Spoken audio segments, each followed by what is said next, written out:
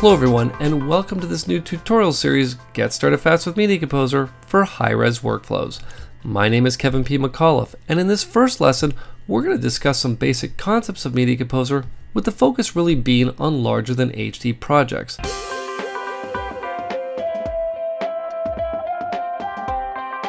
Let's Command and Tab into Avid Media Composer, obviously Alt and Tab for all my Windows friends out there, and as you can see, we are greeted by the project selection window. Now this window works a little bit differently than you might be accustomed to if you're just making a transition to Media Composer from an application like Premiere Pro or Final Cut Pro 10. The project window is basically just that. It's a place that you can come in and not only select a project that you want to work on, but you can also set up a project to work on right from scratch. Now, one thing that I always tell people, and this is something that's very important to keep in mind when you're working with Media Composer, when you're setting up your project, you're really not setting up your project for the type of media that you're going to be working with, because in reality, you can work with any type of media inside of any type of project in Avid Media Composer. The project window is really your place to set your project up for how you're going to want to finish your project. If you know that, let's just say for argument's sake, you're going to be finishing your project as a 2K scope project at 2398 frames per second, and you're going to be exporting that file for the digital cinema, you're going to want to make sure that you set your project up for that type of project now, so that you don't run into the problem of attempting to convert a project from one type to another when you're done your edit.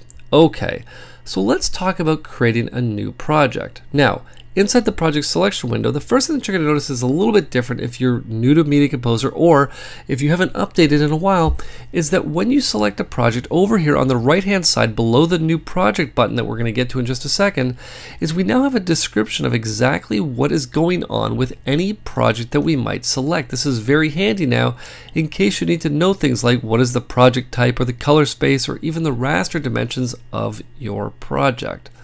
Now what we're going to do is we're just going to create a new project. Now I'm not going to create the actual project because I already have a project set up for what we're going to be working on, but I just want to click on the new project window to call up the new project window. Now again, this is where we're really going to tailor the project exactly the way that we might want to work. Now obviously the project name is whatever you might want to name the project. Now the format is exceptionally important. You're going to notice that if I drop down the format, again, if you're new to Media Composer or making the return, we now have a lot more options than we had before, specifically the larger than HD project sizes that you'll notice if we come down, we have access to Ultra HD, 2K, and 4K. And what is also very cool, you'll notice if I come back up to Ultra HD just as an example, you'll see that we have access to some high frame rate projects including 50p, 5994p, and 60p, and depending on the project that you're working on, if I actually come to a 4K project right here, you're going to notice if I come into the scope project, we also have access to 49952 progressive and 48 progressive, just like how the new Lord of the Rings The Hobbit movies were shot in 48 frames per second.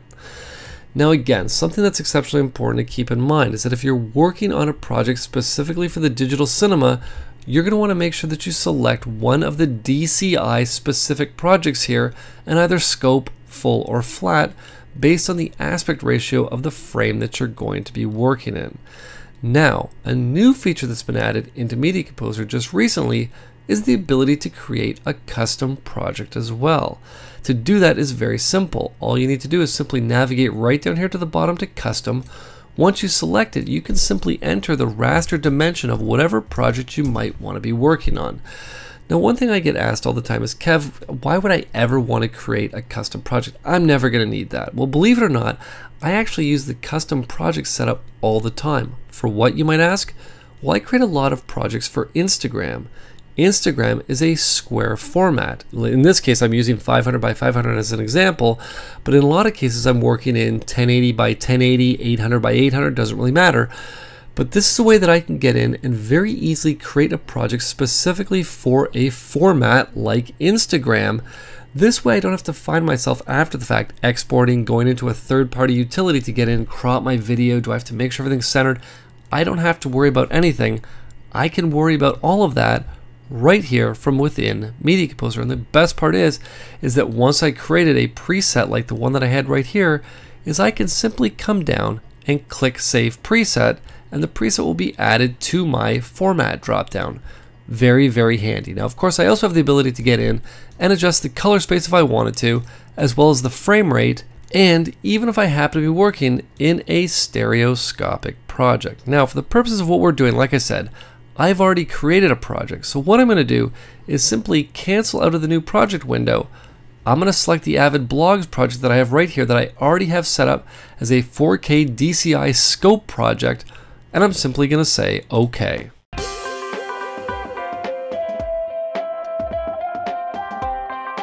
Now that my project has loaded, I do want to point out something that I think is exceptionally important for you to keep in mind. Now, you'll remember that I said that I'd created a 4K DCI scope project to work with for our tutorial series. What I do want to mention is the fact that you are absolutely not limited to working in this format if you don't want to. The only thing that's locked in when you create a project is the frame rate of that project. Now, I can't get in and change that, but that doesn't mean that I can't get in and change the raster dimensions of this project. So let's say, for example, I'd worked on a 4K project, and now I decided that inside the same project I wanted to do a very short HD edit. Well, I have the ability to link to media, any type of media that I might want to link to.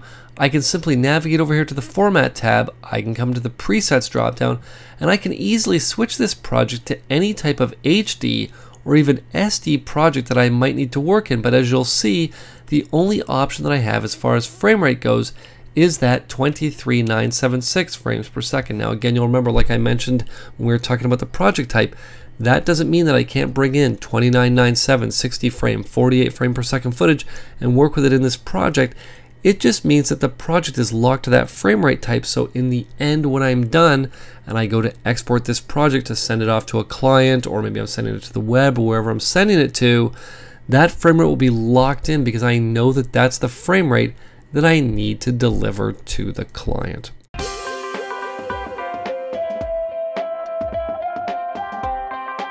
What I want to just talk about very briefly right now, because we're going to talk more about this in a later lesson when we actually talk specifically about transcoding, is the new media type inside of larger than HD projects. Editors who are accustomed to working in Media Composer are very familiar with DNx HD, which is the Avid media type or the Avid codec that you're going to be using when you work in HD projects, not SD, HD projects.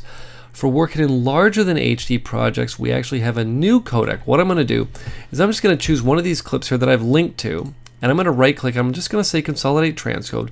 Now what's important to keep in mind is that you don't need to write any of this down or try to remember this, because like I said, we're going to talk more about this in depth in an upcoming lesson. What I want to do is just show you that when I switch over to transcode, now the options for resolution that we have. Now what's important to keep in mind is that I am on a Mac, so this is going to vary slightly based on the type of system you're on.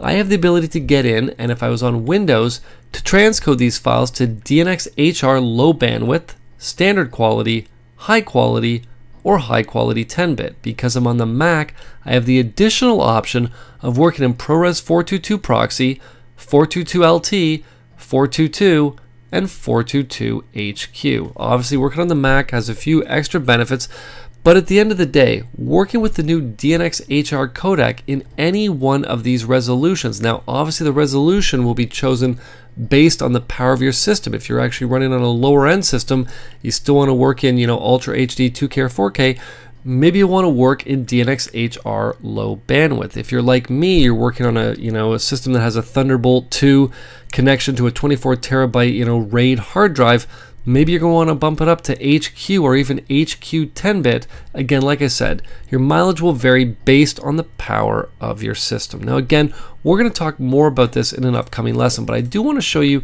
a few little cool features that are new to Media Composer and a couple of the recent updates that you're really going to like.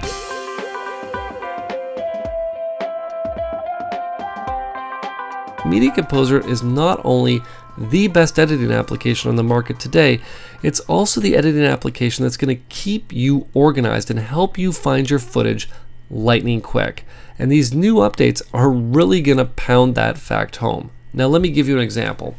Now you'll remember I said just a minute or so ago that I'd named my bins blue, green, red, and yellow. But what I want you to do is just assume for argument's sake that this project actually has 100 bins, and I have bins called, blue 1, blue 2, blue 3, and I've got red 1, 2, 3, red, 1 through 10, yellow 1 through 10. And I really want to get in and find a very specific bin or bins in my project. Well, you're going to notice up here at the top of the project window, we now have a new dialog box that we can get in and enter search information into. So for example, if I needed to find all of the bins that have the word red in them, all I need to do is simply type red into the search window, and you'll see Media Composer quickly sifts through all the bins in the projects to only show me those bins that have the word red in them. This is a very handy way to get in and find bins lightning quick so that media is only ever a mouse click away. Okay, now let's open one of these bins here. We'll open the yellow bin because that happens to be where all my footage is at. Now take a look down at the bottom of the bin. You're going to notice another search dialog box that I can simply come down to. And if I'm looking for all the footage that I've actually named as city, I can simply type in city, and Media Composer is quickly going to sift through that bin and only show me the clips that have the word city in the name. Again, a very handy way to find your footage lightning fast. But let's just say for argument's sake, you have one of those clients that's come in and they've had you put a clip into a timeline, and maybe you did this weeks ago, and they know what the name of that clip is, and they just really need you to find it in the timeline really quickly. Well, you know what? No problem. Let me just call my sequence up here that has some of the footage in here from my bin, and let's just say for argument's sake, I'm looking for a clip that has the word bridge in it. Now I know it's right here, but let's just say my sequence is 2 hours long and I need to find that clip lightning quick. No problem. I can come down to the search dialog box here at the bottom of the timeline, simply type in bridge, and guess what? Media Composer is going to find that clip lightning quick. But let's say hypothetically we had a bunch of clips in here that had the same word in it. Now in this case I'm not going to use bridge, I'm going to use city. I'm simply going to type city in, and you're going to see that Media Composer is going to jump down to the next clip that has the word city in it. But I want to know if there's any clips before this that have the word city in it. No problem. All I need to do is simply come down here and jump back to find to the left of the time bar any clips that have the word city in it, and there we go. Of course, I can jump down to the edit that I was just at with the word city in it, or the clip that has city in it, and I can click it again to see if there's another clip, and you'll see we just jump right back to the beginning here. But this is a very handy way to get in and find clips in your timeline lightning quick. So you can see finding bins, finding clips, or finding clips in your timeline is literally just a matter of typing in what you want to find, clicking search, and you can find all that media lightning fast. Okay, so that wraps up lesson 1 of our look at high-res workflows. In lesson 2, we're going to focus on the core concept of transcoding and consolidating, and everything that you as the editor or as the assistant editor will need to know, including source settings, to make sure that your media appears properly and in the right codec or resolution in the project that you're working on.